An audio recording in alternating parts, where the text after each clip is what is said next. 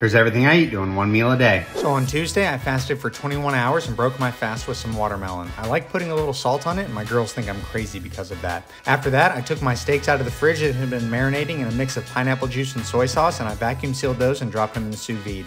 While they were cooking, Carrie and I split a chopped salad. It was the Thai and cashews variety, and it was okay. When the steaks were done, I took them out and put a sear on them in the cast iron. Then I made a little sriracha and mayo to eat with the steak because honestly, after trying the steak, I wasn't happy with how they tasted with that marinade. Usually I just use salt and pepper. I need to look up some more marinade recipes for sure.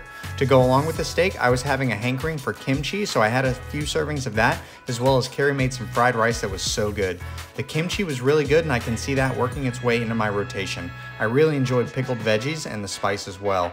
The rice was great, and the steak was better dipped in the sriracha mayo, and that was everything that I had for the day.